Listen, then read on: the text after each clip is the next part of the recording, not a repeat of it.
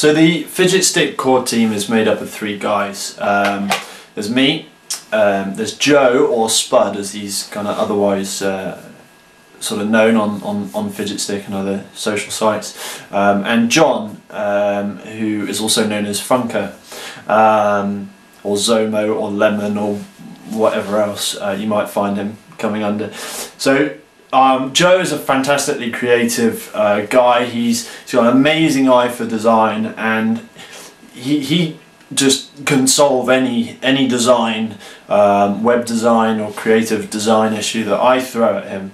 I worked with Joe at a previous job, and quite a while back he made the decision to actually go it alone, leave his day job, and he started very briefly freelancing, but then created his own little successful design agency doing 3D concept retail design, and has gone more into kind of web design and interactive as well. You should check out his site actually. I mean, I don't want to drag him away from the work I want him to do, but credit where credit's due. You know, if you want some web design or 3D design, he's a good guy to speak to. Check out his website, www.spudcreative.com. And John was introduced to us, to Joe and I, by a kind of mutual acquaintance.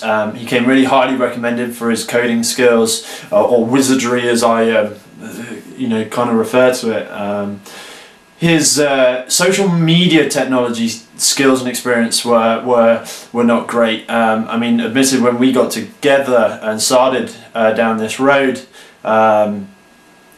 social media technology wasn't all that accessible. Certainly not as much as it is now with all these different platforms where you can basically build your own social networks. But it was something he was keen to learn more of, and I'm all for people developing their skills and areas of interest. So we soon figured out that this guy was a bit of a genius. Anyone that plays army games, first of all, I kind of raised my eyebrows to a little bit. But when those dwarves and elves and things are actually represented by binary code, imagine Warhammer with noughts and ones and zeros.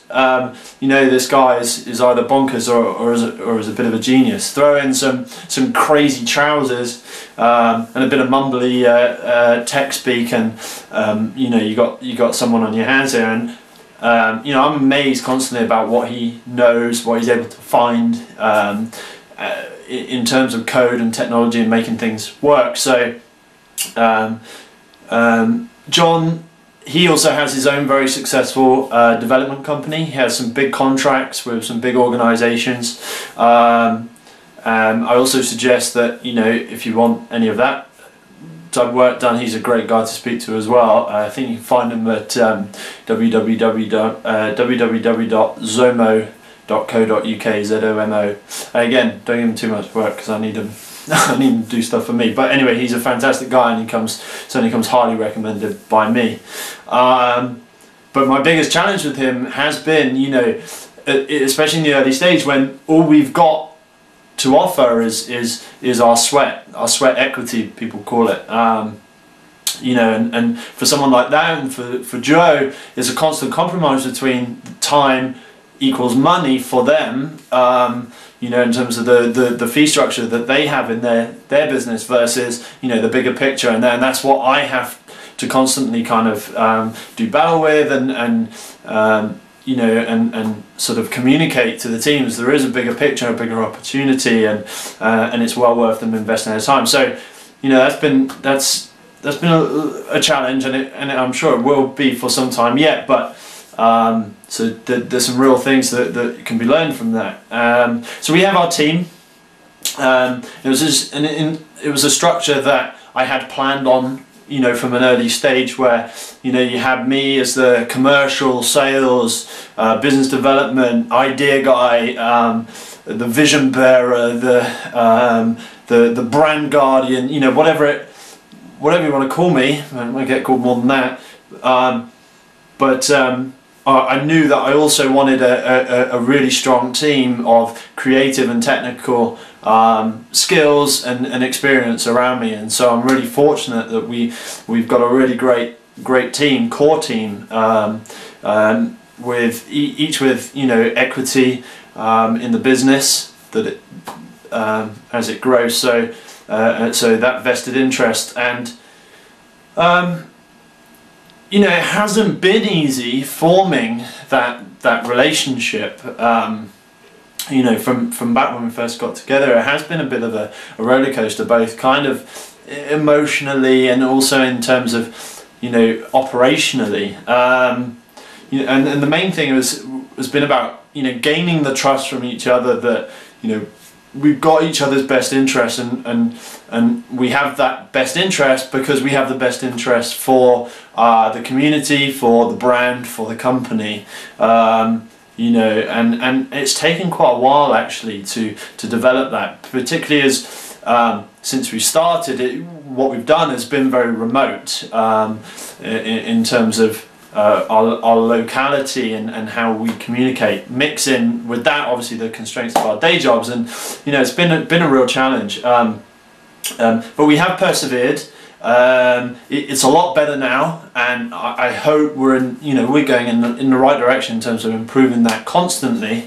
But that is something that you will have to deal with in terms of going down the road of creating a new company, perhaps with people you don't know, perhaps with people you do know. Maybe you're getting together with friends or family and mixing that into the business. Well, and that will present its own inherent challenges, and it's not it's something we've had to deal with, something that everyone has to deal with in terms of how you build that. But you just got to stick with it. You got to have the right attitude and your principles, and make them clear, communicate them clearly. Perhaps I didn't do that early enough, and and I've learned a lot from this process. That just being very clear in terms of what that vision is really important in terms of gaining that trust. But then you have to deliver on it constantly, consistently. It's only through that constant and consistent delivery that people actually see you're not full of crap, and it's not all just lip service. So one thing that's the beauty of the job that we now do as this management team for this website and this community is that it allows us to be totally flexible. And by that I mean any member of the team can effectively work from anywhere around the world, so long as we've got an internet connection. And in fact, as I record this right now, Joe is out in Lake Wanaka enjoying the trails and the mountain views of New Zealand, whilst redesigning Fidget Stick 2.0 and carrying on as well his day job in terms of design work that he has for other clients as well. So but he's doing that from out there, and we manage our time and our communication. He's there for 6 months, so that's an awesome thing for him, and it's great for us in terms of meeting new people, expanding our network, generating content in terms of his activities out there, mountain biking every day and doing all this cool stuff. And at the same time, John about now is sipping some Aussie Chardonnay from his hotel room in Sydney. He's out there chopping up code for me and creating new features and modifying things for the launch of our new site, sitting in the sunshine. And fortunately the internet and communication tools have never been better than they are right now, and there are a lot of options, and that's a whole other subject in its own right in terms of which ones to use. We tend to use a combination of Skype mainly. Is fantastic. We can't beat it currently. Google Wave, which is going to make an interesting podcast, because I know it's a hot topic right now in terms of where Google Wave is going to go. There was a lot of hype about it. There's been a lot of negative press about about it, and we use it. We use it as a collaboration tool, and I will talk a bit more about that. Obviously, email, instant messenger, everything like that. So